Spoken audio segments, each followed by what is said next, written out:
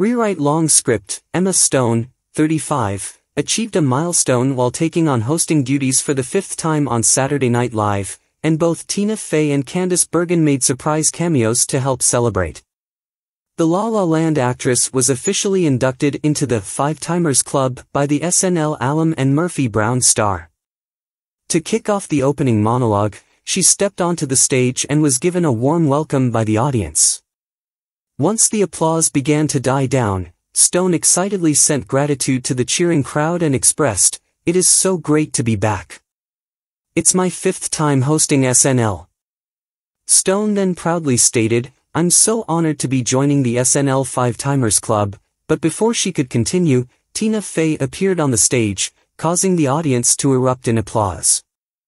The comedian, who was a cast member on the series from 1997 to 2006, donned a velvet jacket that had the number 5 embroidered on the left side. She continued to explain, "A few years ago, they even added a whole women's section and revealed that the idea had actually come from Candice Bergen." Bergen also sported a Five-Timers jacket and Stone stated, "Wow. Candice, you created the Five-Timers Women's Club. What's it like in there?" She jokingly replied with, "It's got everything. Showers, a locker room, a big portrait with the eyes cut out so Martin Short can peek in." To conclude the opening monologue, Tina and Candice presented the Oscar winner with a Five-Timers jacket, which she happily put on. "This has been a dream of mine since I was a kid, and it means so much that I get to share this moment with you guys," she had gushed on stage. Also during the latest SNL episode, Emma had the chance to show off her comedic skills by taking part in a variety of sketches. During the first skit of the night, the beauty portrayed a contestant alongside Heidi Gardner and Punky Johnson on a game show called Question Quest, which was hosted by Michael Longfellow. Emma answered the first question of the game correctly and the host immediately jumped into announcing her prize, which had Stone a bit confused. It was then revealed that she had won a 37-year-old tortoise named Speedy, and the host then told her that the tortoise had actually been his since he was a little boy. Stone then asked how long a tortoise could live, which prompted Longfellow to make the contestants try to guess the answer. The prize announcer humorously stated that Emma was now in a 190-year contract with the tortoise, which had previously belonged to the host. "I'm not sure I can take care of a tortoise for the rest of my life," Jen stated as she began to not want the prize. The host moved on to another question, which Heidi answered correctly, and her prize was announced and turned out to be a total of 3 new cars.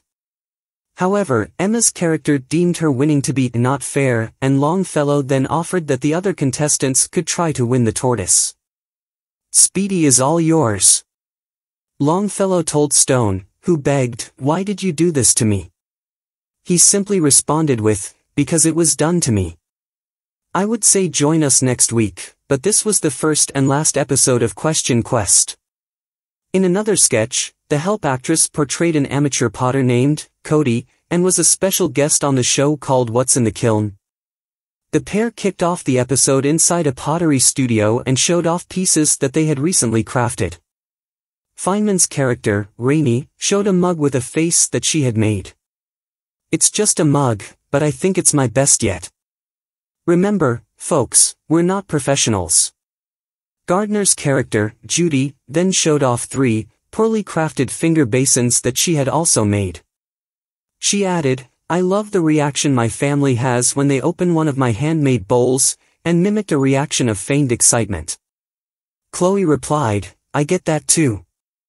Well, our guest today has been making incredible gifts here for the past 3 years, and Emma then joined the hosts. She then proceeded to talk about the love of pottery and stated, "I love that pottery is so personal. These days people don't want something made by a machine. They want something made by a premenopausal lady in a fleece vest."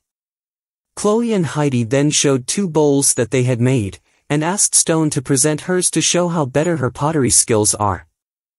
However, when she took out her own bowl, it looked exactly like the host's pieces, but the pair gushed at how compared to theirs, it was like night and day.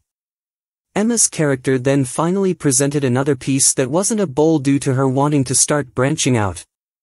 The star then placed an item that appeared to be very unstructured, but Chloe and Heidi were blown away.